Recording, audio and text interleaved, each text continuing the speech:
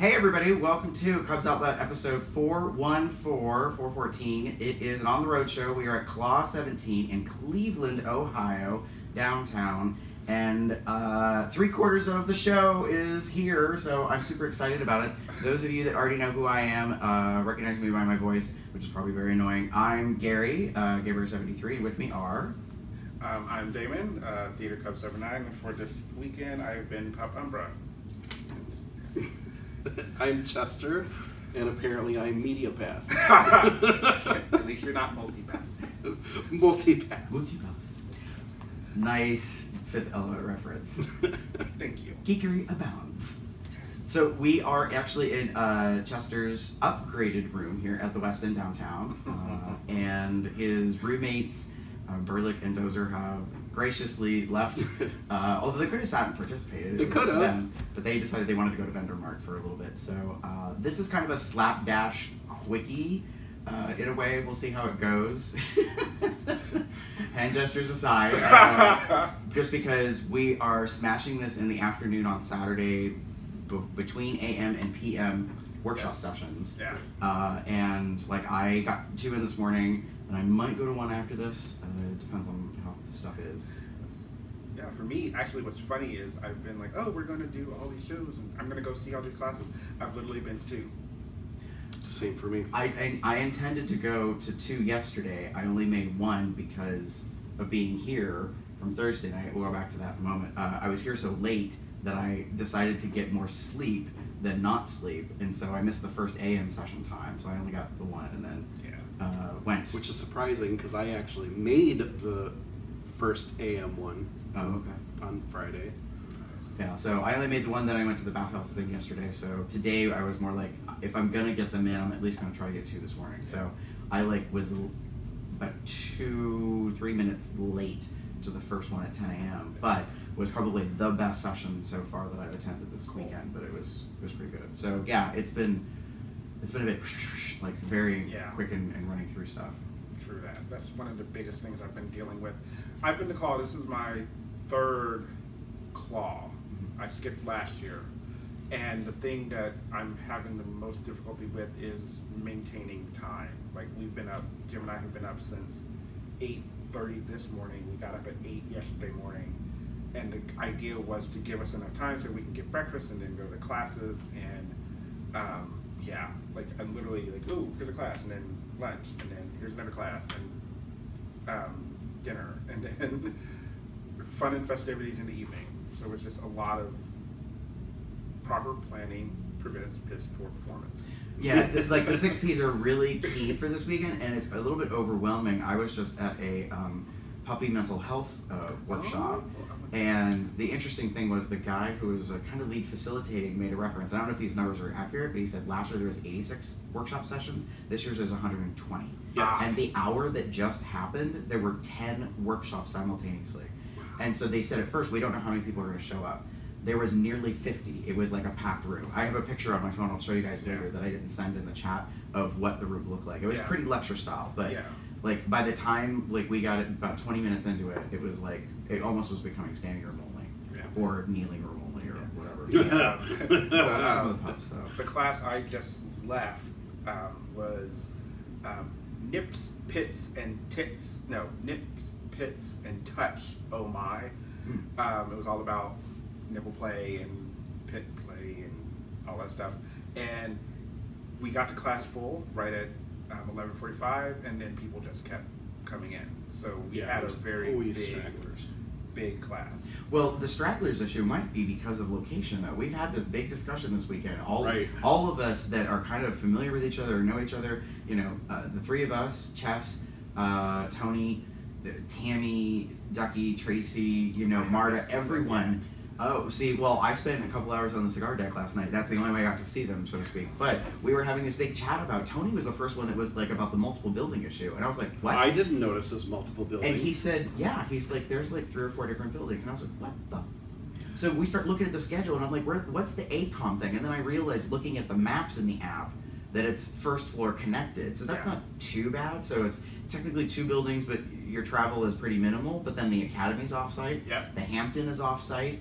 At least the Hampton's only, a block and a half away. But the Academy, you have to plan for that. If you get done with one class at 12 o'clock and your class at the Academy starts at 12:15, you are not going to make it on time. Right. Most likely, you need at least a half an hour driving, because you have to leave the first session earlier to get to be downstairs to leave on the half-hour mark to get the shuttle and try to be wherever. So let's talk about the shuttle, shall we? Shall we? Yes. Okay. So Jim and I actually talked about. We had a long discussion yesterday about it. We do not like the fact that it's a party bus. It's not functional. Oh. I think I know where you're going to go with this. Okay, so to help explain, I think the only shuttle service at COL this weekend is provided by a limousine service locally, and it's what you think of as a classic bachelor or bachelorette party bus, where it's actually very nice, soft leather seating, cup holders, it's the whole nice on the shebang. inside, right? But it only holds so many people, 20, 15, somewhere in that range, maybe 24. Yeah, and they do have two. So. Backtrack a bit, so we'll talk about the weekend a bit. Thursday evening was the COL Rocks the Hall, where it was at the Rock and Roll Music Hall of Fame. And I keep saying me and Jim. Jim is here, my partner's here, so in case you didn't realize. We went and we were leaving, we were ready to go. We stepped outside, there's a massive pile of people waiting for the shuttle. And the shuttle arrives, and it's full. All the seats are taken. A couple of people get off, whatever, but then you have this massive pile of people trying to get on. It's the party bus. I like the idea behind it. There's music playing. It's loungy kind of feel, but honestly, for this kind of event, for the number of people are here, I think I was at the class I went to, they said 2,600 at least. That's not going to do it. That's just, no matter how many circles around, and since everything is so kind of not far apart, but far enough apart that you can't just do a loop. You have to go here and then turn here and then go this way and then go around back to the. It's not functional. They probably would have been better off to have a fleet, even though it's way more expensive, and have a Academy bus and a flex bus, and you know what I mean, so that way that's the one that you need to take that will constantly just go to that one destination, and then now it's harder on the participant because you have to look for a sign in a window, and hopefully they're color coded or something, so you. No, it doesn't even have to do with that. TBRU does this where they have several different buses, and there is typically a person that's inside the hotel on a walkie-talkie, and they're constantly in communication with the drivers, and then there's always somebody outside acting as a traffic attendant, and he sees bus number whatever pull up, and he's like, okay, if you're going here, this is your bus. To back up really quick, Damon, on Friday night when we decided to go to the Hall of Fame, Thursday night, sorry, we all went downstairs, was waiting outside, huge group of people, and we all, luckily, Dana and Joe were the first 5 people on the bus, so we all sat down, and everybody filled up the seats.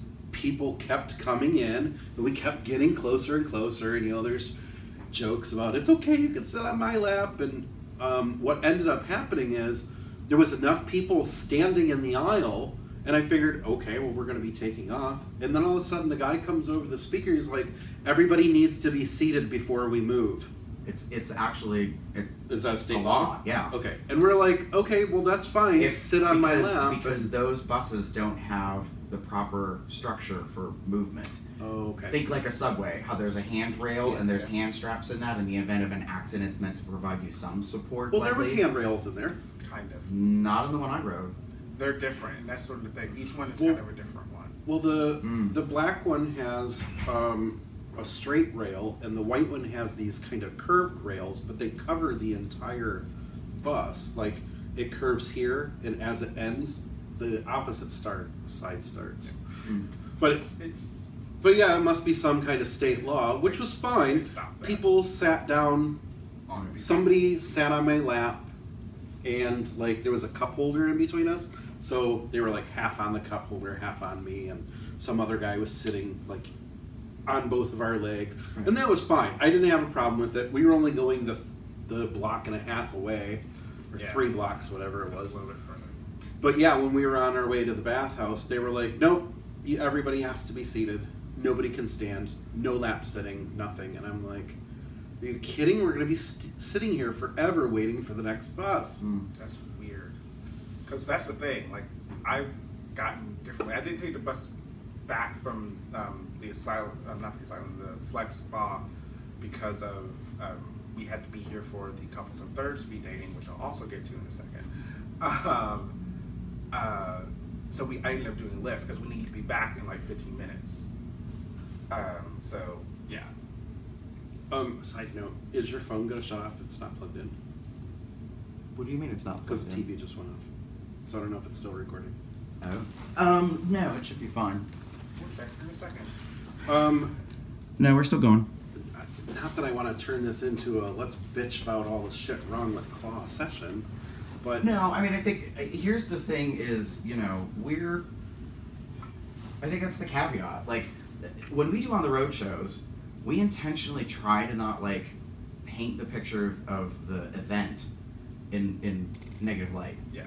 However, if there are areas of opportunity for improvement, like discussing it can help other attendees understand, like when you go to an event, like here are some things that may or may not happen, you know, and especially if you're an event planner, like, you know what I mean? And like this stuff comes up, like this is part of the education that you can look at it as basically, you know, oh, how do we avoid that or whatever it is. So, and it's not to say that Claw is a bad event. We just, this year, very interestingly, there seems to have been something, and no one knows what's happened, but a lot of us who are more type A, like people that are engaged, volunteer, plan, whatever, are the ones that are all coalescing around this theme of something's off this year, in the fact that there seems to not have been communication or like detail orientation on specific things. So like the transportation is one aspect, like if there's only 2 but you've got 2,600 people and they only see 26 at a time, like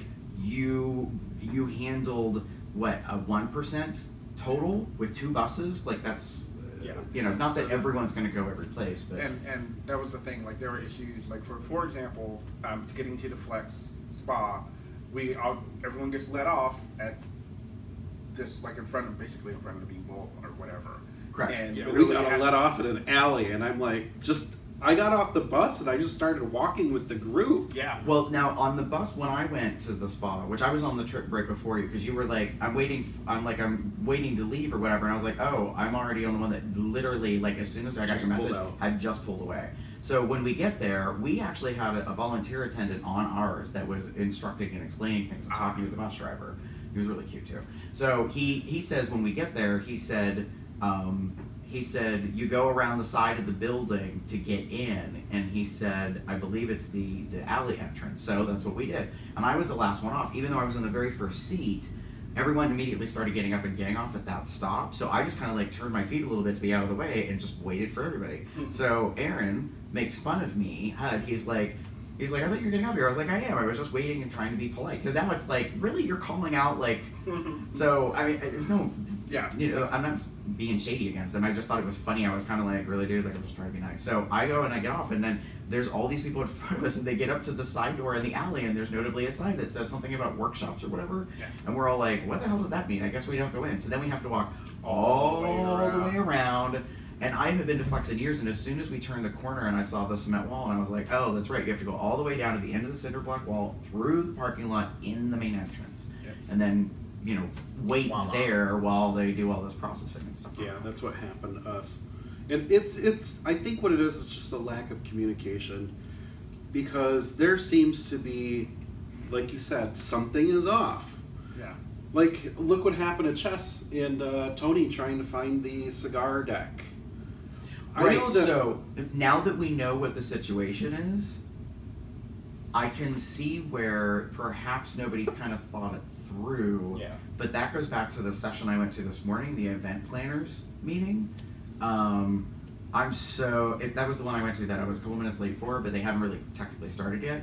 There was like 13, 14 of us in the room. I took mad notes on my phone the entire time. I already created a Google Doc. I shared it with one of my committee members. I posted on Facebook that I went to it. And then someone who puts on another event commented and was like, "Can I get a copy?" Like to see what the ideas and stuff were. But one of the interesting things that was set out of that, which I thought was so effective, and that's probably where the ball got dropped, is walk through your spaces. Yeah. Be an attendee and think about the experience and try to understand what needs to be done here, and what is missing is cigar deck is the 5th floor, is only accessible through one elevator that goes to G5, which is actually a garage level. Yep. Like, that stuff was missing. Had all that been put into the app, at least people would have known, oh, I've got to look for, and then all you have to do is create a symbol, like a cigar, you know what I mean, or something, so people would know, oh, this is the elevator that goes to that thing, or whatever. Like, same thing yesterday. We Dozer and I got ready to go down to photograph the pup mosh, and we're like, okay, it's floor 6 in whatever name of the room Orchid is. West Ballroom. Orchid West Ballroom. Right. And we go downstairs, and we come off the elevator, and I'm like, well, I know it's not that way, so it's got to be over here. And we come out into that atrium area where they've got the little it's got an opening and a little concession stand bar. And I'm looking around, and I'm like, oh, well, this is a ballroom. And then I peek my head in there, east. And there's bingo going on. That was west. The puppy mosh was in east. Oh, okay, right. Sorry. So it was the alternate opposite. So then I turn around and ask one of the security guards, or the volunteer security guards, where do we go for the mosh? And he's like, I'm not really sure. You are one of the security people. You should know this. Well, you should be briefed. Yeah. Or at least have a map on you or a list or something. Yeah, I got my Yap app. Sure, I can look it up. But all it says is 6, floor 6, Orchid. So the only reason why I knew where it was because I had actually wandered previously, and because I had been in the other ballroom for Flogging 101 session yesterday.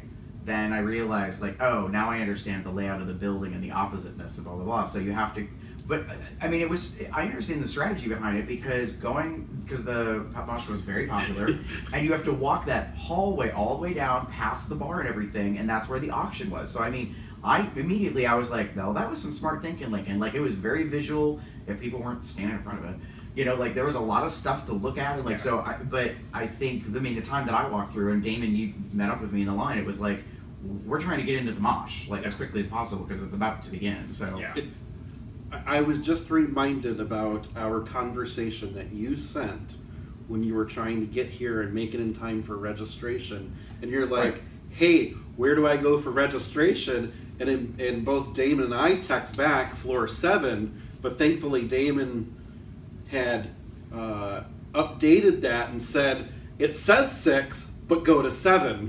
Yeah, literally. Right. Like, oh, you're, because me and Jim, we were registering. It's like, go to 6th floor. I'm like, okay, here we are on the 6th floor. And they go, oh, you have to go up these steps. I'm like, well, that's 7.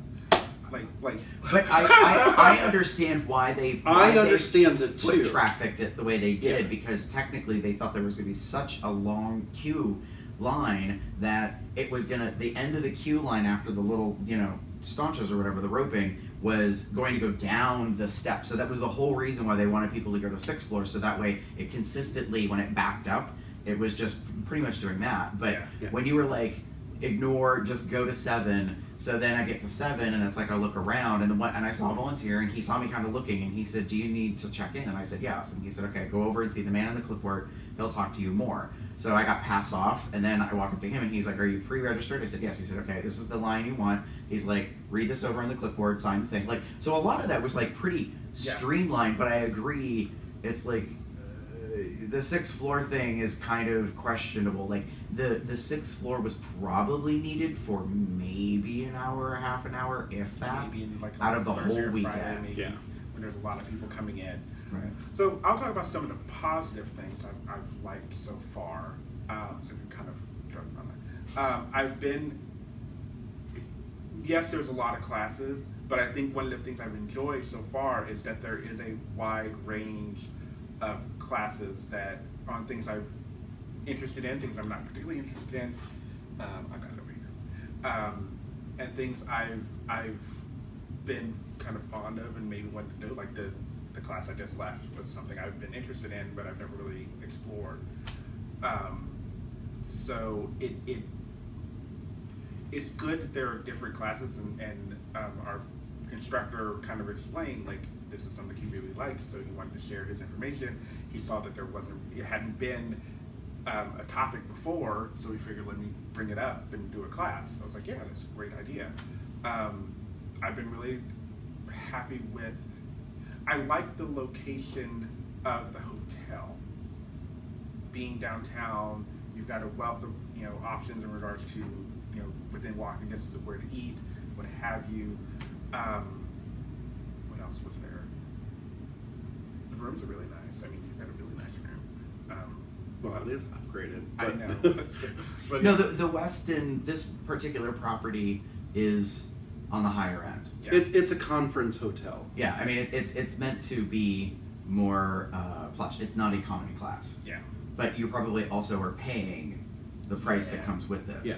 So that's one of the things, because so yesterday when I wrapped up at the bathhouse and I was leaving and I was going to take the shuttle back, I walk outside and I'm walking down the first block to go around the corner to the midpoint to wait, and this sedan pulls up and the window goes down and I hear, "Hey baby, you need a ride?" And I'm like, in that neighborhood? I was like, okay, and like within a half a second, I was like, this person must know me because I sure as hell don't look like no streetwalker.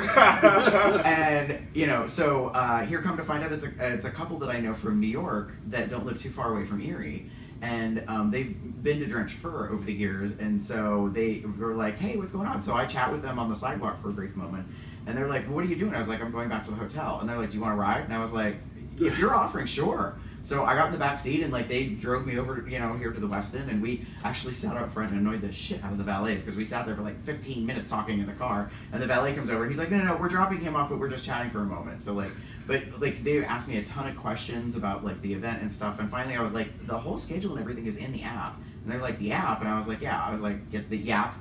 And then it's in the platform, blah, blah, blah. So I started hooking them up with that, and they were like, well, are you going to dinner? And I was like, no. And they're like, oh, okay. And they're like, well, we're probably going to go over to Barrio Tacos. It's like a block and a half away. If you love Mexican, it's like the best thing ever. Every time we're in Cleveland, we get it. And they're like just complimenting. And I was like, oh, all right. So I passed that nugget on actually in the lobby because someone was saying they were leaving to go eat.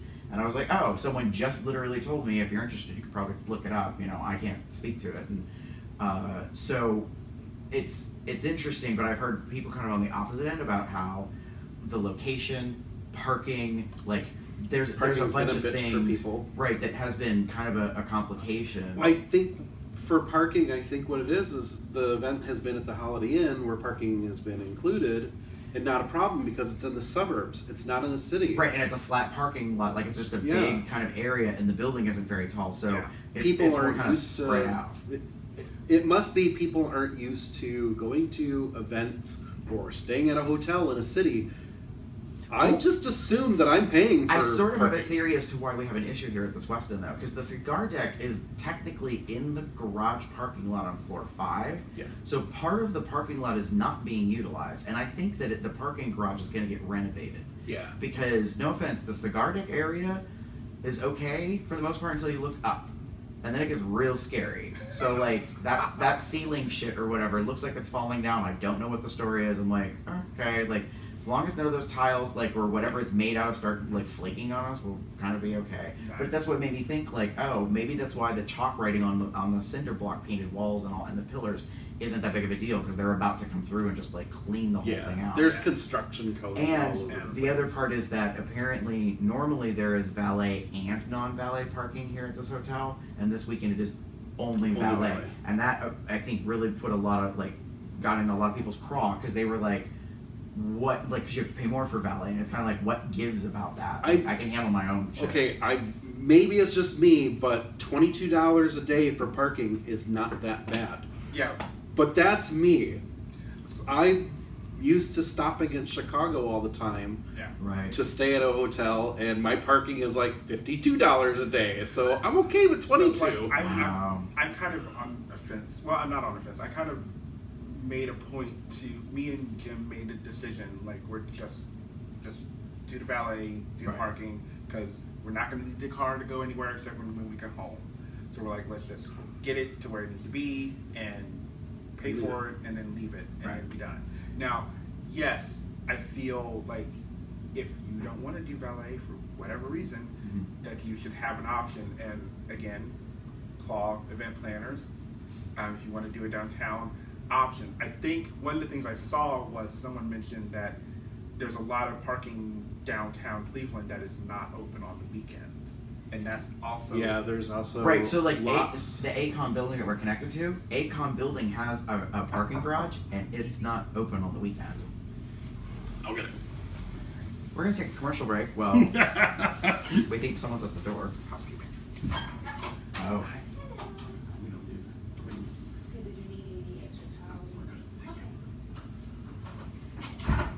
She was sweet.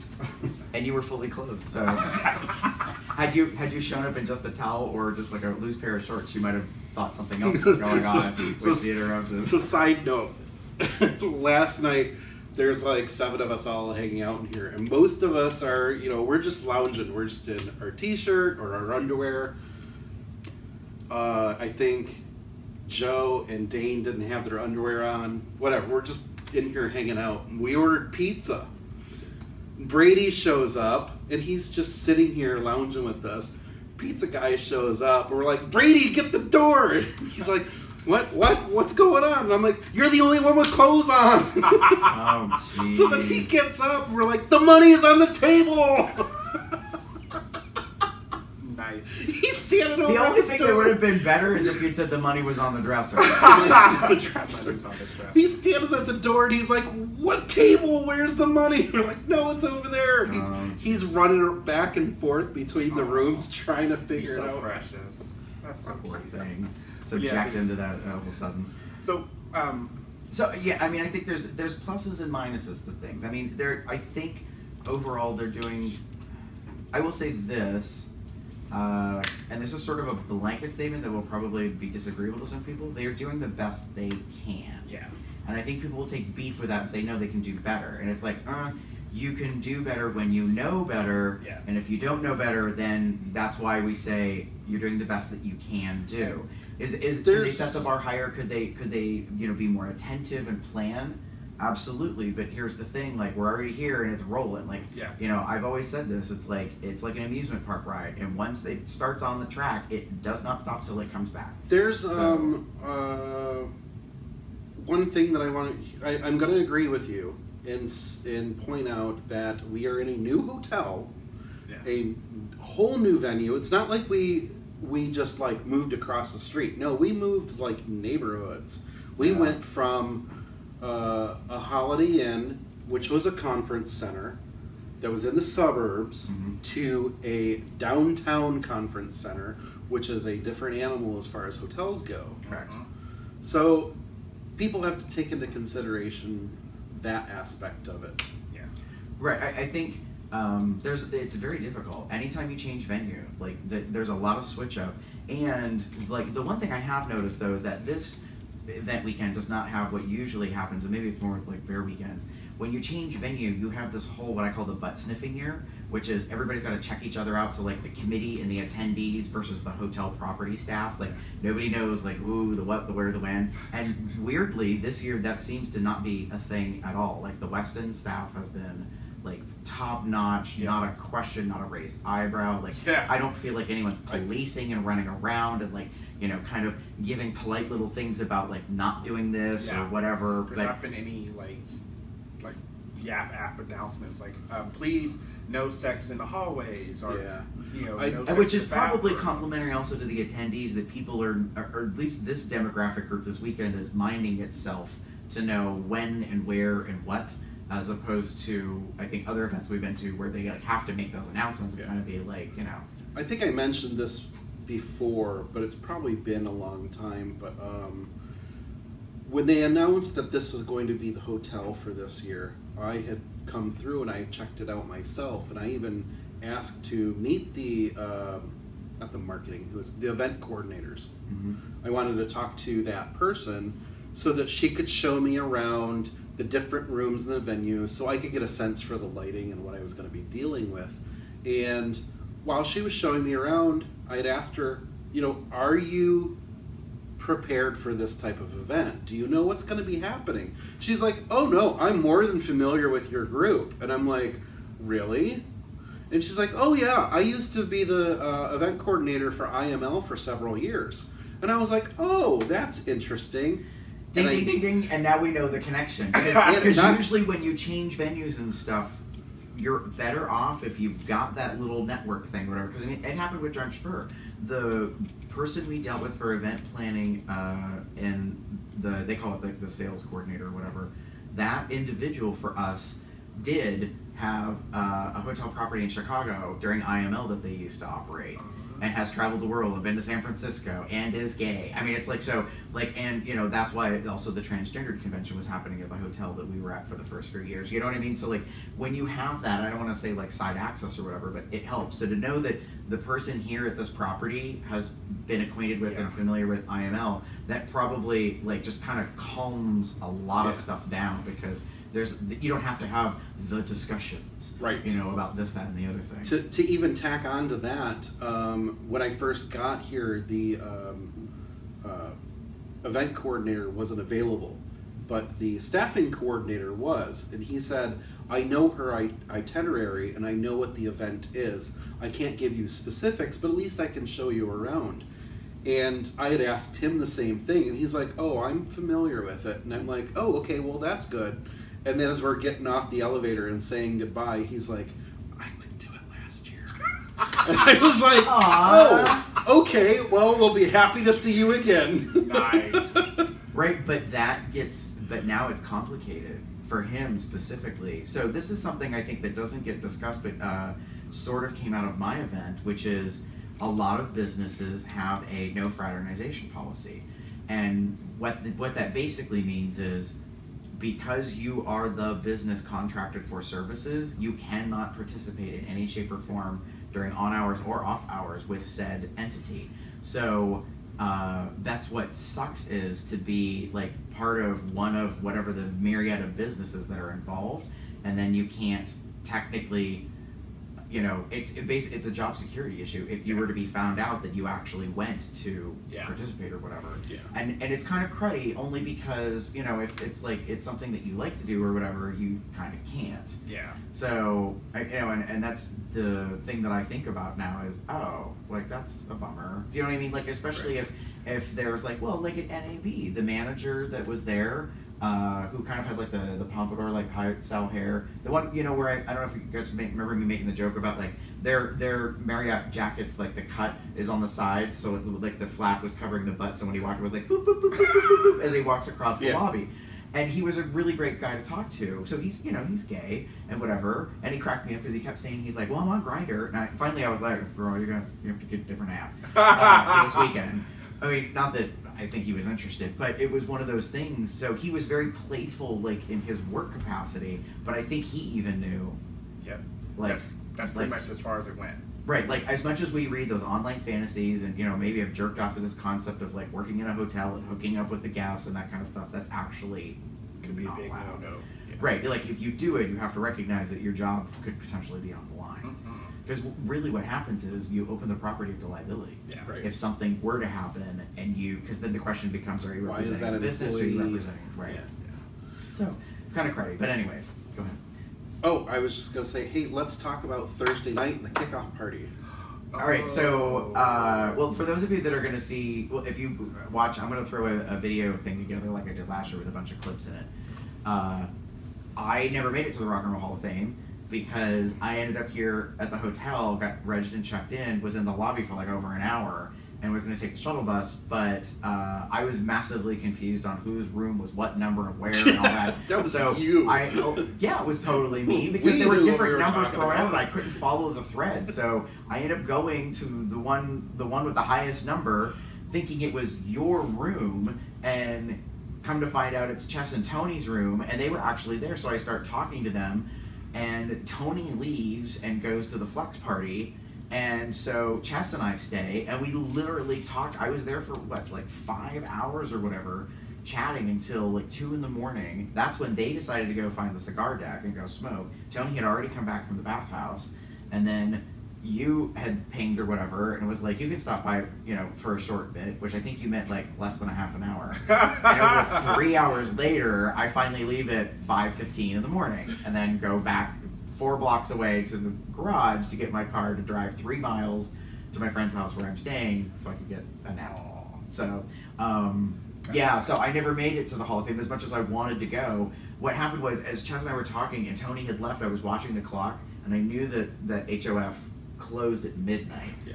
And so I was like, and it's like, it's 10:30, and I lost track of time, and I think it was 11:02, and it was just Chess and I, and at that point I was like, fuck it. Like, by the time I tried to get the shuttle or walk a couple of blocks literally over to that building, I'm like, it's for what, like 20 minutes, a half an hour? I don't even know if y'all were still there. So I'm bummed that I missed it because I really wanted to go, because I haven't been to the Hall of Fame Museum in like probably over a decade or more. But I appreciated that they did it for us. Mm-hmm. I thought, as an event as large as we are, it was nice to have that little, hey, we're going to give you something to get the weekend started. Yeah. When we showed up, we were immediately greeted with cash bars and a large sound stage with people doing karaoke on it. We were. But I changed my mind. I'll tell you in a second. We were immediately allowed to go right into the museum and check out the exhibits, and we CLAW attendees are the only people in this museum. So there's no children running around, there's no families running around. It was busy, like walking through the exhibits. There were lots of people in there, but it wasn't so busy that you couldn't stand at an exhibit and appreciate in its entirety. You didn't feel rushed. Yeah. There weren't people, you know, pushing you along or trying to get around you, stepping over people. I've never been there, and I'm a big music lover, so I enjoyed myself there. Lots of great opportunities for photographs of just candid shots of people looking at things. And, yeah, Dane hung around and was at the kickoff party down in the lobby, and Joe and I went through the exhibit. And yeah, we went through the entire exhibit, and I thought it was great. Yeah. That CLAW did that for us, because we've never had anything like that before. Mm-hmm. It's always been, you've got your education classes at the hotel on Friday and Saturdays, you've got your trips to the bathhouse, you've got the trips to the bars, and yeah, that's it. Yeah. Right. So this year when they added in, they've got this museum going on. I thought that was a nice touch. It was a nice touch. It was a good idea. It was a good option. The karaoke was karaoke. You know, yeah, good and bad. I appreciate the karaoke. I appreciated that it was there. Yeah. Didn't like it. Yeah. I wanted to do something, but I literally looked at the list and I was like, well, I know a few things. And actually, there was someone doing a song that I was literally about to do, and I was like, oh, she just got up and started singing, and I was like, so I won't, that's you know, being respectful. Like, you don't want to hear the same song 20 times. But it was a really, I had never been to the Rock and Roll Hall of Fame, so I was really glad that I got a chance to see it. Jim, I think, has been before, but it was, I mean, like you said, it was, the entire place pretty much was open for us. You got to do the tour. They had, down in the lower level, they had the brochures that kind of gave the guided, quote-unquote, tour of it. And it was just nice to kind of walk around and then seeing people, because that was the thing I liked most about it, was that it was early enough that, yes, you had a lot of people there, but it wasn't the entire, like, 200-2,600 people. Right. So you had a chance to, like, see people. I met a few people that I've been, you know, hadn't seen in a while, like my friend Nick Pup Barron, who lives in Cincinnati but lives in a good distance away. So we've never actually gotten to hang out, and it was good to see him, for example. Yeah. Cool. So yeah, that was basically like my Friday night. Like I said, I arrived, hung out, met a bunch of people, chatted with a bunch of people, ended up talking with Chess and Tony for a bit, and then like talk more with Chess. But that's what Chess and I do. Like we're very, I don't know how else to say it. We're very cerebral. Like we just get into having intellectual talks about like all sorts of various things between the two of us. And like Tony later said to me, if you listen to this, I'm not trying to spill any tea, but he said that's kind of why he left, because he realized like we were having an in-depth conversation, and he felt that I had been talking around some stuff because he was there, and I was like, no, it's not because you were there, that's just the way I am. Like if you pay attention to verbal patterns, when I went to therapy in college, I was actually told you talk in circles, but the thing that the therapist at the time said was amazing is I talk in circles, and eventually I get back around to the original thing and like kind of go through whatever that is. So to me, it's the Olympic rings. Like I just kind of and I kind of like which I thought was interesting. And so I told Tony, I was like, no, I was like, the fact that you were there wasn't that. Although I said I did talk about some very personal stuff with Chess during Tony's absence because Tony was gone, and Chess kind of probed and was like, since you skimmed that, he called it out, and he was like, but we're friends that way. It's kind of like it was kind of, he didn't say these things, but it was like, here's your opportunity. Like if you want to open up and have this discussion, we can have it right now or whatever. And I think that's what really good friends do for each other is, let them know, like, now's the time if you want to, like, have this discussion with me or not with me or whatever. Yeah. After you had left, because this is your first time ever interacting with Burlick in person, right? To that level. I met Burlick last year when I met Dozer, because when I met them was at the very end of the puppy mosh last year. I showed up in like the last 3 minutes, and so you were like, "Oh, this is." And then we went to breakfast, and then we went out to Denny's. So it was like so that all was like very kind of superficial and like just this big social or whatever. You're like, so, we've met, right? And so my intention was really not to stay that long, but again, the issue was, and so you didn't know this, I was in that mode, like I was in Gary talking, like working through processing stuff. I told them that. So when I came in, like we ended up having that really great like poly relationship, discussion thing. And there was a part of me the whole time we were talking, I was like, God, this is like a fucking episode of the show, but I'm just not recording it. Like, and it's not that it has to be, but and what I noticed was like, so you're kind of like sitting there, whatever, Chester, and Joe and Dane are both on the bed, and it's like, and they keep changing their positions, but for quite a while they were both like really invested, you know what I mean, like facing towards us and talking and that, and then towards the end, at the end of the 3 hours, they were kind of like, they were laying on their back, and like, and it's like, and Burlick's kind of like, he's under the covers, and he's kind of like, he's yelling at Dane to move because he wants to stretch and just fall asleep, and both of them were basically nodding off, and I was kind of like, yeah, and then you really started to super fade, like most people kind of fade when they get tired, and I was watching you, and it was like 1, 2, 3. Like I could just see you kind of like drop your energy and everything, and you were like, and it was so funny because you said, all right, you need to go, but one more thing. Like, it was a question or something, and I thought, you're doing this to yourself. Like, don't come back at me if we spend another 20 minutes or whatever on something. I know. So, yeah, when I finally left, I was like, oh my God, it is 5:15 in the motherfucking morning. Because you said something at 4 o'clock. You were like, oh my God, it's 4 o'clock. I was like, Gary, it's 4 o'clock. Just giving you a heads up that you gotta go soon. But to be fair, and you probably know me well enough that you could be what other people would think is rude or ignorant. You could actually be abrupt and be like, "This is great. We need to stop. I know that. We need to leave. We're going to bed." Like before you were even coming up, I asked Joe and Dane, "Do you care if Gary comes up?" And they're like, "No, it's okay." And I'm like, "Just so you know, if he comes up here and Gary gets on a roll, we're gonna be here all night chit-chatting. Is that all right?" And they're both, "No, that's cool. I don't mind. That actually sounds good, just to decompress from the day." Okay. So when you're up here, so then I leave. Yeah, when you leave,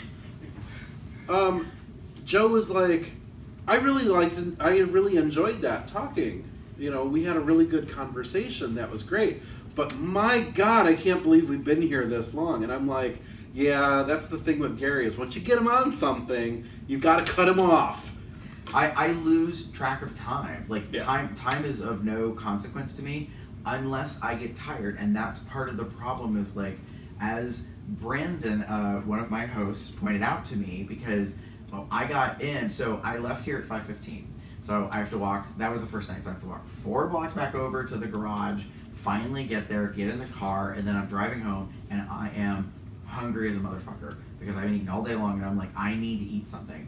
And I'm on the way, and they live out on the west side of Cleveland. Nothing is open at that hour. Yeah, literally. Not even drive-thrus. So and so I'm driving. Well, no, there was a McDonald's that was lit, and so I went through the drive-thru. I drive up to the drive-thru. The automated message informs me that the store is closed and to come back later. Oh, Jesus. Or find another location. Right, and I was like, I fucking hate McDonald's as it is, and the only reason I pulled in, bitch, is because your light was on. So I was like, all right, fine, fuck you. So I like drive away, and I'm getting closer to their house, and there's a Burger King. And I was like, wait, what time is it? And by this time, it was 5:49. It's not breakfast. I pull into the parking lot. I wait 11 motherfucking minutes for the light to turn on at 6 a.m. And I got myself a Chris sandwich and tots and orange juice and had breakfast. Totally not the shit I'm supposed to be eating or drinking.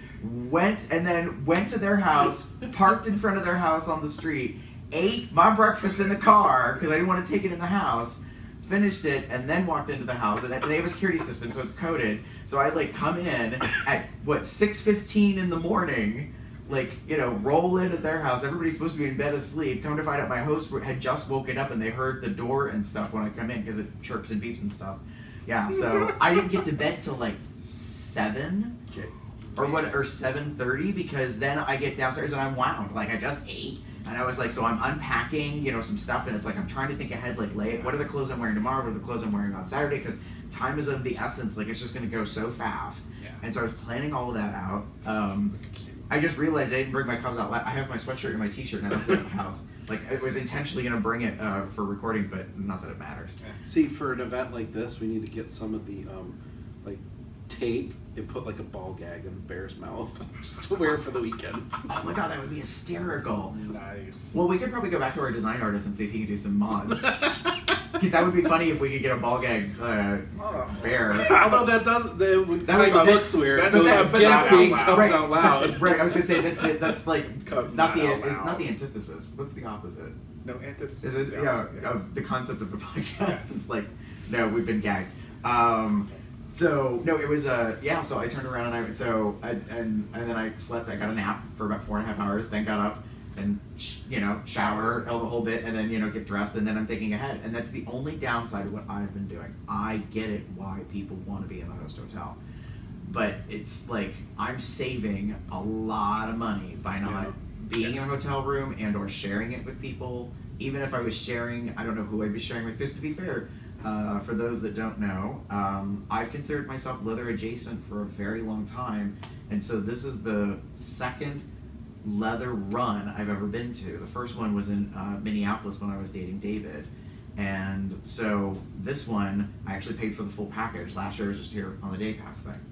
So it's sort of like baby steps, whether or not I might go to the point of getting a room, but because I can but sleep in a house 3 miles away. You were going to say about baby steps. I thought you were going to be like, baby steps into getting into kink, and I'm like, I've got my floggers right over there. That's a whole other discussion. But just in terms of the weekend, it's like, it is a bit of a pain in the ass, and it really does require the 6-piece because I'm like, that's why I've had that bag every day. Like yesterday, it had a towel and my swimsuit and that other shit that I never end up using or needing. So my gym bag, quote unquote, has that stuff. Yep. And then like the backpack has been in my car every day. Like, I have like security tinting and stuff. And nobody can really see it in there, but I've had it there every day just in case because I wanted to be prepared in case something happens. And the two of you were like, let's do it now. And I'd be like, okay, well, I gotta go run to the car. And that's what happened today. We did 2 sessions and I'm like, I am not carrying this motherfucker 40-pound pack everywhere. Yeah. So that's why I was like, are you going to be in your room as soon as the session ends at 1 so I can drop my gym bag? Because no offense, I don't want to truck it all the way to the parking garage, get the backpack and bring all of it back. Yeah. So for me, it's been a lot of off-site, on-site, like kind of running around stuff, but it's worked out pretty good. I think overall, this weekend has been, quite the success. I think the issues are minimal, and that's really hard because when you have a minor amount of issues, they get magnified because they stand out so much about, like, I mean, even my own event, the transportation issue that I had at mine, like, you know, was something unexpected that happens at the last second, and it's like, we've just got to deal with it no matter what. And so the two things that were kind of misses for us, or hits that we took, was both related to transportation, and in a way it's kind of like some of it's out of my control, despite all the planning that I try to do. And I think for this event, the goal would be, not the goal, but the option, if the option becomes available that you can do more things at the hotel, do more things at the hotel. I know it sounds weird, but like everything should be close at hand, because the sooner you break things up and you put things further away, the bitchiness is going to happen. You know, oh, I have to go this far to go to here, or oh, I have to go over there. Right. You know, and as we learned, like we discussed briefly in the event planners meeting, one of the golden rules is you cannot make everybody happy. Yeah. Be aware. You will always be criticized no matter what you do. So like my event, we used to have a bar night. Well, the bar night attendance was going down, and I was like, I'm spending money for a freaking bus for nothing. Like, not nothing, but like it just wasn't being effective. So we internally discussed it, and we turned it into an in-house DJ dance in the ballroom. That's been very popular. Do you know what I get in my feedback criticism? No, we missed the bar night. Why isn't there a bar night? Why are we going to the bar? Why don't we get to go like interact with the locals? Y'all can go interact with the locals. We give you directions, like we tell you how to get to the damn bar. There's this fun like, little app called Lyft. Uber. Uber. Yeah, I mean, it's like you can go do that. If you wanted to be officially a part of the thing, like, then one, you should probably join the committee, and then also learn all the background nuances about how the decisions are made, and then you might also come to the same conclusion about why we did what we did. Exactly. But so we're going to talk about one little thing, because it's here in my pocket. So I got a little gift. Well, we both got gifts this weekend. Well, Gary gave me a little gift since we've been spilling some tea. So there's the little Kermit the Frog sipping tea. We had actually talked about it, I think, on a podcast or something. You posted on Facebook. Oh, that's right. You found someone had a picture, I think, and they posted on Facebook of just the enameled pin, and you were like, I think you said something to the effect of, "I must have this pin" or something like that. Yeah. So, but it wasn't. I don't think it was a link to buy. It was just an image. Like someone had posted it and thought it was hysterical that someone made the Kermit sipping tea meme, quote unquote, into a pin. So I jumped online immediately and did a search, and lo and behold, found an Etsy store that was selling them. And so, you know, and so I told Chess about it. He thought it was awesome, and I told him, I said, "This isn't not to diminish it. It wasn't that expensive. Like, bitch, if it was $30, I would have been like, that might be a birthday gift or a Christmas gift, but like, you ain't getting it right away." So no, and I said to him, I was like, you know, oh, I'm gonna see you at Claw, like, and because it's a leather event and pins are a thing in the leather community, I thought it was, you know, yeah, it'll be on my vest. Yeah. Soon. I can keep my vest clean. So, yeah, and then for those that are aware of Chester's marker situation over time, okay, so that one right there actually was given to him at Drenched Fur, but he didn't know it was for me. It was just anonymously in his room. Nice. Yes. So here's the deal. Chester's been looking for a marker that does not fade away per se. Wash away. So that one is actually considered a paint marker, which is meant to be used on like rubber. So effectively, it's pretty much supposed to be damn near permanent. Like it doesn't really do anything. Oh, it isn't? No. Well, it's because it mixes with the oil in the skin. Oh, yeah. So there's that. But then a weird sidebar story is that my father has some of those old school metal markers that you can get high off of, and so he had a bunch of them. They're big, fat, right, silver and kind of gold, right, with a black cap or whatever. Yeah. So I mean, they stink to fucking high heaven. Yes. Like if you've ever used one in teaching or training or whatever, right? Like you know, you use it for like a half-hour session, and everybody can smell the shit like for 200 feet around the room all day long. Yeah. So anyways, he had a bunch of them, and I asked Dad, I said about where he got them. He's like, oh, I've had them forever. And he said, why? And he said, do you need one? And I said, well, I have a friend that's been looking for a good permanent marker. I don't say what it's for. And so he's like, oh, well, here, take this one. So I gave it to you at... NAB? maybe at NAB. Then at Drench Fur, he gets that one, and then just this past week, my father sees me again, and he's like, "Oh, I found two more of those markers you give to your friend." He comes up to me out of nowhere, and he's like, "Here, these are from my dad." Not that your dad thinks. No, not that my dad's approved by any means. I mean, actually, if I was to tell him what they were for, he'd probably be like, "Well, that's interesting," But yeah, so there's been little gift things. Like I gave something to Chess because he made a passing comment once. For those of you that ever bought Crown Royal, when you get it, it comes in a velvet bag or a soft bag. The Crown Royal Maple comes in a brown bag. Normal Crown Royal comes in a purple bag, and Crown Royal Black comes in a black bag. Well, Chelsea made a comment about how great a bag it would be to put some toys in, or like Tony said, it would be a great dye bag if you could do games from that. Well, I actually took the time. I don't know, it was maybe 2 winters ago while I was watching something on binge watching Netflix. I literally took a seam ripper and took the entire Crown Royal embroidery off that gets stitched on the outside of it, so it has no branding at all. It is literally just a brown bag with some gold accent. I've had it forever. I've never used it, and I found it recently in a drawer, and I was like, "This is the dumbest thing." You make something or you do something and then you never use it, and I was like, I know who I can pass this off to that might actually be of interest. He knew right away. I tossed it to him, and he was like, he looks at it for just a second, and he's like, "Oh my god!" He's like, "That's so cool." So then So we had a discussion. I briefly explained to Tony because I think he might have been like, "That looks odd. It's way too big for a cocksock." Or even certain persons that we know that have saline injected nuts.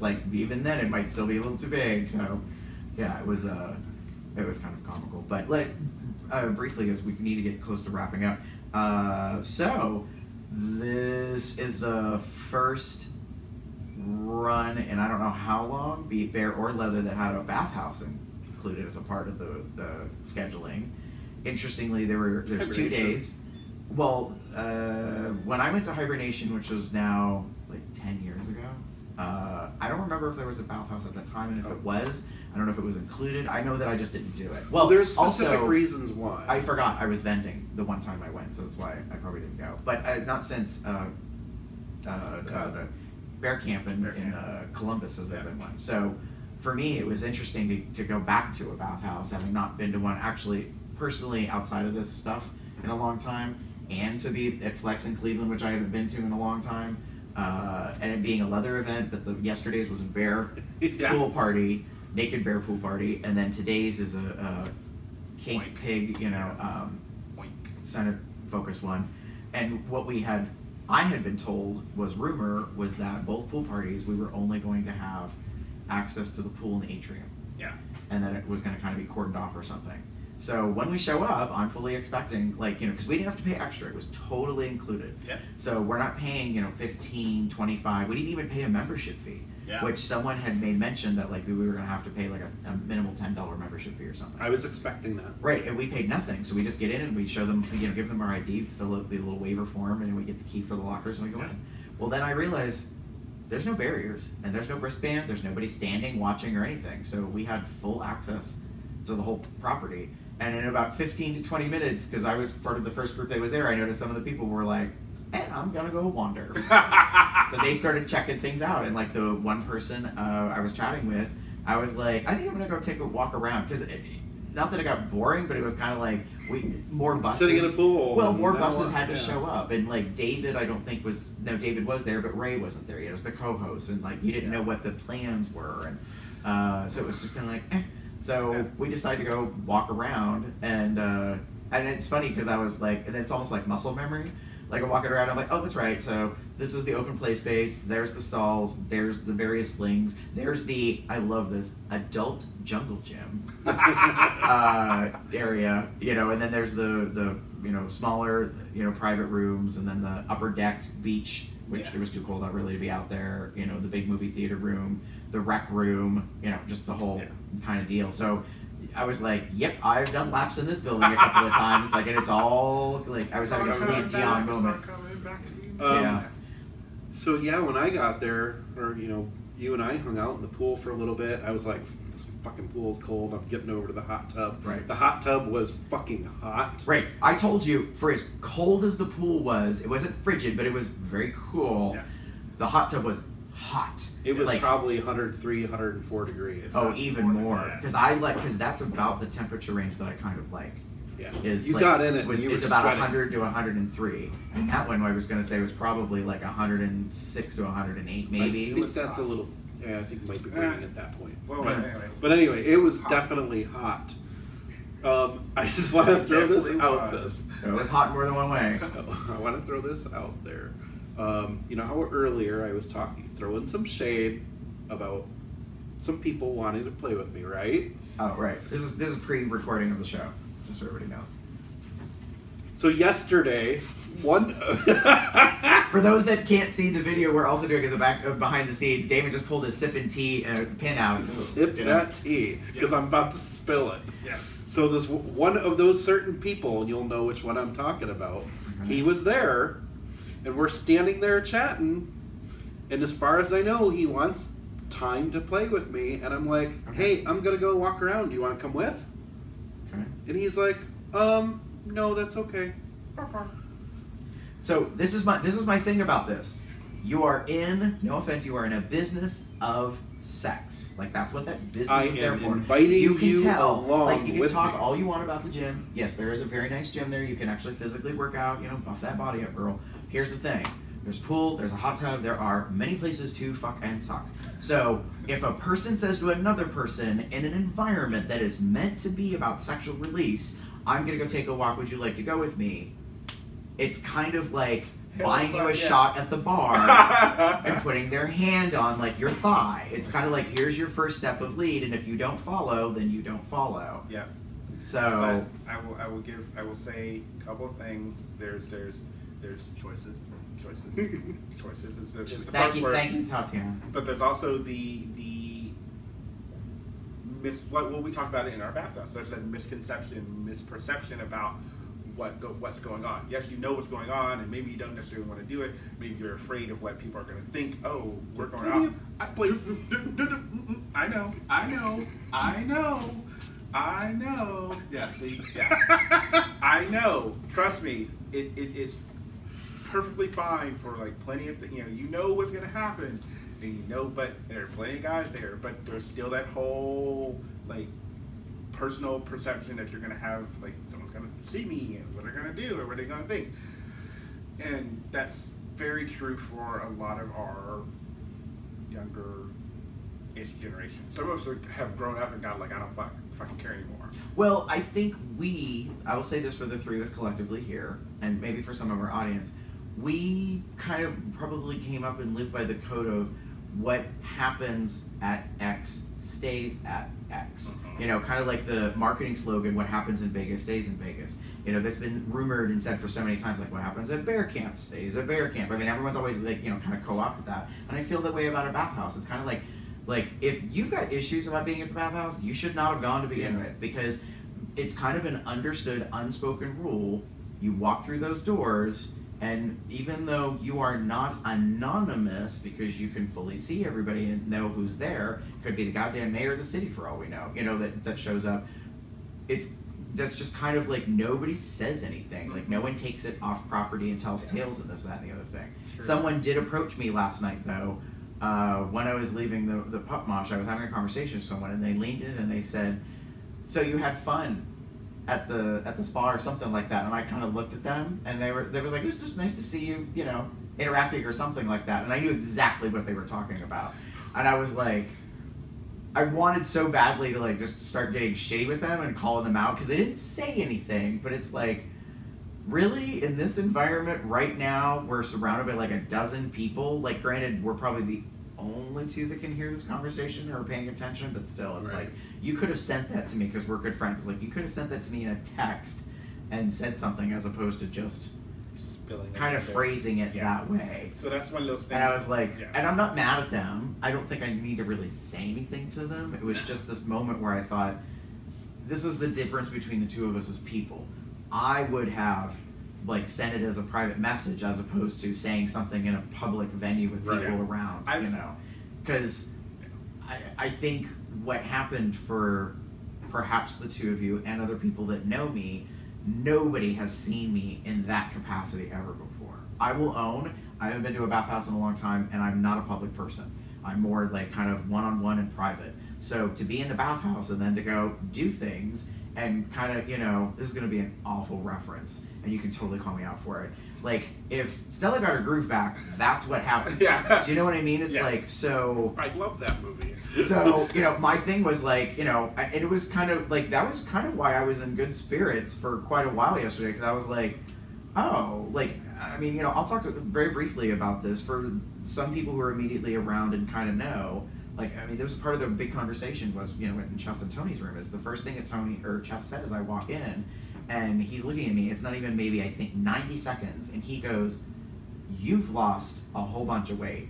And I was like, well, yeah, you know, and I kind of was just downplaying, and he's like, no, you've lost a lot of weight. He's like, since I saw you at NAB, and I was like, I don't know about NAB. I'm like, yeah, but since New Year's, I'm like, I've been doing stuff like very specifically with a doctored protocol, you know, thing, and so that is part of the thing about the bathhouse. It was very different for me this time because I've been very body self-conscious and like uncomfortable about things, and because I'm wearing smaller clothes and like that kind of thing, being in the bathhouse and having a regular towel. Now, I don't know if the blue ones are really regular. I think the blue ones are the big boy towels. But the fact that I have a big boy towel and it fits all the way around was a thing for me. So it was kind of like, and notably, people liked me and appreciated, like, you know, that they found me sexy, and consequently I had fun. And it was like, so that was like big ego boosting and stuff.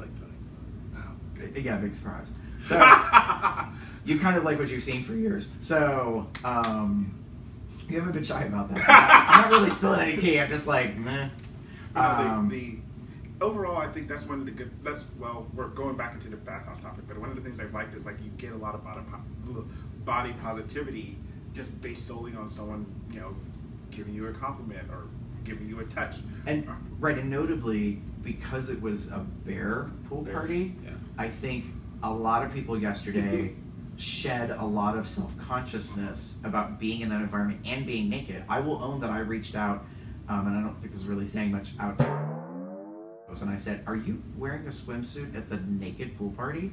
And his reply was something like, yeah, about that, ... And so I replied and I said, I'm going to take a swimsuit and I think I'm going to start in one and then maybe, you know, take it off at a certain point to just get a temperature or feel for things. I never even bothered with the swimsuit. I know that you had I had on my singlet or yeah, my shorts that have a harness attached to it. I started out with that, and then eventually I took it off because I felt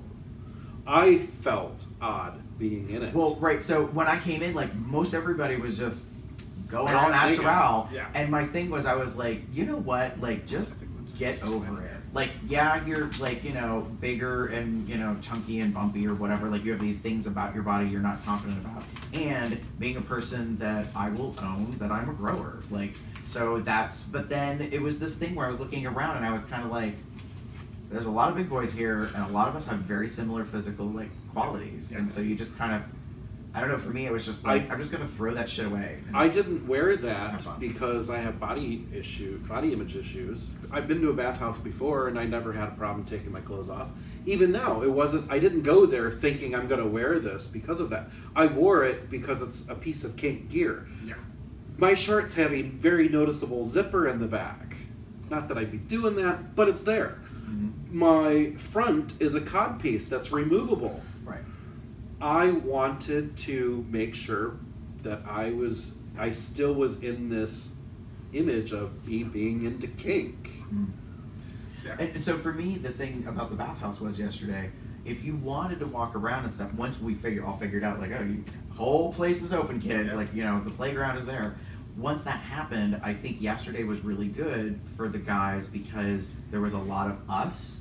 Like someone had asked me, and I was like, I'd say there's over 100 people that were there, and that I said, you know, that were there for that event. So yeah, there were locals, and there was, you know, some skinny boys and muscle and in between, and that. And there were lots of puppies, but right. But I think the bears, who maybe the demographic I'm focusing on, that are self-conscious about their body, they were okay with walking around and being seen, and they didn't have to stay like in one place, because that's kind of where everybody was, and that's the only safe space like for them. They could actually go around the whole thing. Like that was the part I loved the most, was seeing bigger guys be appreciated and like really appreciated. Do you know what I mean? And like, you know, and that's the whole thing about a bathhouse. Like part of it is like it is public sex and it is open and people can see, you know, and that kind of stuff. Yeah. And that for me was probably one of the best parts of that experience. Like, yeah, it's great to see you guys and have camaraderie and chit chat and all that. Yeah. But at the same time, I was like, look at all the people just like really enjoying each other and not, you know, and kind of this like getting their groove on.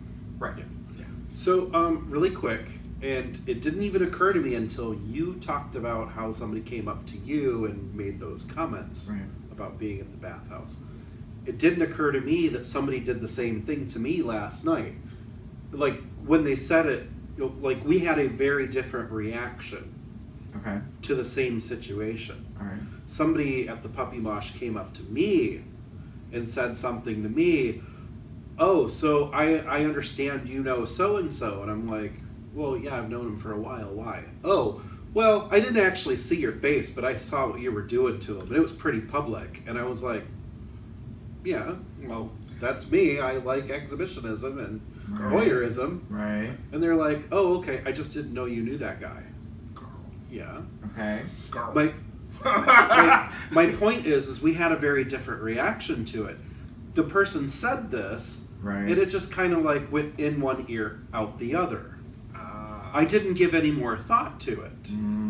I think Damon and I are kind of on the same track, because I'm like, why are you flinging shit, girl? I know, like, right? Like, what's that about? Like, the way that you, if you're, I don't know if you're paraphrasing, but if you're kind of, I'm paraphrasing. If you're getting to like direct quoting, like kind of like their tone and what they were saying, I wouldn't have let it go out the other ear. I would have been like, all right, listen, Judy, I'm gonna call you up on the shade that you're like dishing, because I ain't got time for this. I think it was more that he was jealous that I was playing with this particular person. That's fine. I don't care what their emotional motivation is. My issue is, why are you doing, like, why are you having this discussion with me in public like it's a thing? Because, like, first of all, none of your business, and second of all, like, what's going on with this? Like, this is all about you. Yeah. And you handle it very differently, because you're kind of like, I don't give a shit, which is actually the better way to do it, because I probably would have come from a place of anger, and you're coming from a place of I don't give no fucks. Like, it was more like, yeah, I was playing around with him. Yeah. It was odd. I liked it. You know, why? Like, did you enjoy the show?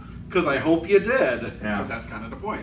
Now see, right, I was Exhibitionist. just saying, if you wanted to be a sarcastic bitch about it, you could have been like, well, you could have had some too, but you have to pay. It'd be like, you know. Yeah. Because when I initially played with the guy, we were in a somewhat very secluded place, but when it was my turn to play with him, I made sure we went to a more open and well-lit area. Oh, okay. Well, and see, this is the thing, is the person that made the comment to me, I don't know when they saw me. I will own this, there was more than one, like, encounter yesterday, so I don't know which one they saw or when, because I get tunnel vision when I'm kind of in and doing things. Like, even though it's in a public area or in a group aspect, I kind of, like, I don't know about other people, I guess we've never really discussed it in our LTS or LTAK stuff. I focus on the individual that I'm with. I may not have that capacity in a group to like, you know, take in all the things. I'm kind of more like one-on-one. So, you know, if there's like 6 people, it's most likely pairs. Yeah. You know what I mean? It's kind of like I'm just focusing on the one, you know, and that's just the way it is. So I think, go back to call, I think tonight there's a puppy leashed thing. Yes, which I'm not quite sure how that's going to go down, but it sounds interesting. Apparently, if you are a puppy, the only way that you can actually be in the space and interact with people is you have to be leashed with a handler. Does it have to be your handler? I don't believe so. No, that's not exactly clear. Yeah, that seems but when you read the description, it says, "Don't worry, there will be puppies up for adoption." Oh, that's cute. I think it's going to be like a fundraiser thing that if you're a puppy and you want to be involved, you have to go into a kennel and wait for somebody to adopt you. So it sounds interesting. I'm looking forward to what it's going to be like. Yeah, today's kind of interesting because we have this kind of lull opportunity. Most everyone I know is kind of open in the afternoon into the evening. Everybody I know has got like time open right now. Right, like I mean, well, and because my window was open, someone talked to me about spending some time together, and I was like, well, here's like, and that's why when we were having this chat discussion about are we recording on Saturday, recording on Sunday, so finally I was kind of like, let's record now. Well, I was like, y'all just need to kind of decide where we're going with this because of that. I do want to jump on the puppy thing real quick. Last night was the puppy mosh. We shot some video, you and I, Chester, and we chatted a bit. Puppies. It went really, really well. I think overall as an activity, there was some kind of like, I don't know, questionable things about. For me, it was about personalities, about how some people handle certain things. No pun intended. But I thought that it was overall really well. At the very end, what you don't know about and you missed is because I think both of you had left. I was talking to Dr. George. So he's there, and we have that awkward conversation, right? Because Damon's like talking to him, and I know exactly who he is. I've known who he is for a couple of years, and because he was here last year, I already had seen him in his, his pup identity and all that kind of stuff. So it's like, yeah, I know who G-Pup is, and so he went to introduce, and I was like, yes, I'm like, I already know who you are, Dr. George, and he was like, do I know you? And I was like, nope, you don't know me at all, but I've known about you for a while. And understandably, it kind of put him on defense for a moment, because he's like, oh, okay. So we have this conversation. Even though you guys were talking for like a good half hour before? No, he was mostly talking to Damon, even though I was just standing there. Oh. I was like a wall. Like there was nothing out of me. I was just purely sort of listening, observing, and paying attention to the crowd. He talked to me for like 10, 15 minutes about like, because I recognize him from online, Facebook or whatever, and talked about that. And then he had, we were friends on Facebook, and then he was like, let me take a picture, and I was like, okay, so he took the picture. And then he went to, I think, I gestured to Gary, because I knew that there was that Cubs Out Loud potential connection. So I was like, let's get that going. So I explained that I'm one of the co-hosts with you guys, for Cubs Out Loud and stuff. And I said the way I know of you is because there used to be a podcast in Australia called Bears in the City that is no longer running. And I said, and I think that's how I first learned of you. I said, plus you do the Healthy Bear blog stuff and that. And so he was like, oh, so we ended up in this engrossing conversation. And that's kind of like you guys said goodbye and left or whatever, because you said you were going to go to the cigar deck, and that's when you were taking off to your rooms. And I was like, oh, all right. So we talked more. And so here's the thing I'm super excited about. Dr. George wants to come on as a guest, talk about medical stuff. That type of thing. Because he asked the question, he's like, why haven't you had me on? And stuff. And I said, well, I've kind of been interested, but my thing is like how, I think one of the things that as co-hosts, we've kind of been stumbling on a little bit is to find subject matter experts, like people that we really trust that are well versed. So we're having that conversation, and then he and I think it was after you guys left, we're talking about prep. And I said, that's one of the things, I want to do a part 2 discussion about stuff. So Dr. George made an offer, and I have to follow up with him on it tomorrow morning. He's willing to sit down with me one-on-one to do a prep-only discussion on video for about 10 to 15 minutes that we can totally use any way that we want. Nice. To have conversation and that type of stuff is sort of the beginning of that. But he's totally down with coming on board and discussing things. So I'm just super excited about the fact that now we have somebody that's in an arena that I think we've danced around for a couple of years since we started. The LTAS, the LTAK, topic stuff, and we got Cisco, for kind of the scientific study aspect of things, and so it's just a new opportunity that I think is going to be pretty cool. We just have to deal with the time. That may be the issue. So we'll figure that out because he's like a half a world away. So 17 hours. Wow. Okay. Well, there's that. Yeah. So I think we're ready to wrap up because we got things to do and places to go. People to beat. People to be nice. People to be on. Wait, never mind. Yeah. Anyway, go on. So, anything else that you guys want to No, I don't say think so. as a wrap up? I mean, overall, I have unfortunately, because we're using my phone for the video, I have a whole series of notes about various things that I want to talk about that I heard in passing and different stuff, and it's comical, out of the blue kind of strange things. A bunch of them were at the cigar deck last night. So the garage thing that was cigar deck, I think I was there for 4 fucking hours. And it was funny because both Tony and Chess, like some people were like, "Are you okay?" And I was like, "Yeah, I don't smoke. I used to smoke cigarettes a long time ago, and I quit, and so I have no interest." And even Chess was like, "Why have my pipe if you want to, try a pipe?" And I was like, "No, I'm fine." Actually, what's really strange, and I don't know about the existence of this in terms of kink, is I am perfectly okay being around people who are smoking a pipe or a cigar. Yeah, me too. Like, it's not a turn on, but I enjoy it. Yeah. And so, like, where was I that someone said about my jacket? I said something about being at the cigar deck, and someone turned to me and they were like, "Oh, that was me. Last night. You were like, I can smell it on you." And I was like, "Oh." "I've been up to the cigar deck for like 5 hours." And I'm like, "No, I can tell." And you're like, "Why is it bad?" And I'm right, like, because "No, the I way just you said it, I I was just like, smell "Oh my the god!" cigar Like, smoke." But I also said something in front of Tammy and the whole group of them, and I turned to Chess and I said, "I just had an epiphany." He goes, "What?" I said, "I don't think I've ever thought about this before." I said, "If you smoke good quality cigars, it doesn't stink." Exactly. And he was like, "Great," and he's like just like that, bingo. And I was like, how crazy is that? Because I said in my past, I was not necessarily a fan of like being around people who smoke cigars. Pipe I have always pretty much loved, but cigars like pipe tobacco is usually sweeter. Yeah. So but no, yeah. it was but it was that was probably one of the highlights of my experience. I literally sat at that table forever and just hung out, and people came and went. It was sort of like, and I know this is not the intention.